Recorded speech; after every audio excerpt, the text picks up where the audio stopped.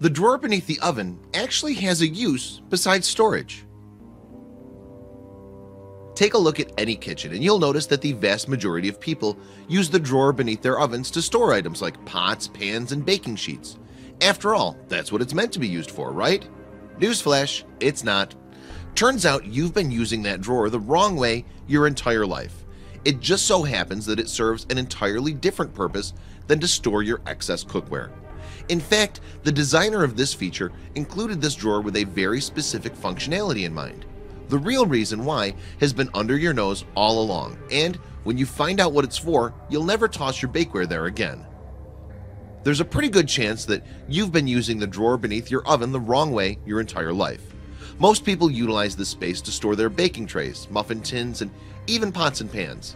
That, however, is not its correct function. It turns out that there's a much more logical use for that drawer, and it has nothing to do with the storage of cookware.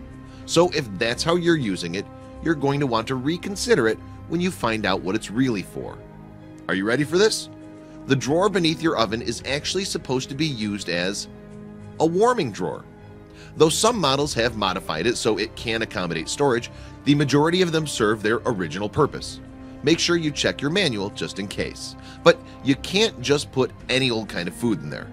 The intended purpose of the warming drawer is to keep certain dishes at a high temperature when hosting parties or family functions. This way, if your oven itself is filled with roasts and baked goods, you don't have to worry about the food you've already baked getting cold before the rest of your meal is finished. Your appliances manual will typically explain exactly how to use the warming drawer, but there's an incredibly important warning that all cooks and bakers should learn before doing this. First off, these warming drawers cannot be used to actually cook food. This is because bacteria can grow at an alarming rate when food is left between 40 and 140 degrees.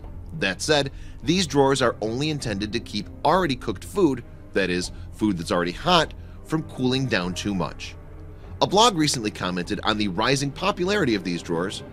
Over the last few years, warming drawers have become accessible to everyone as prices have become more affordable than they have been in the past.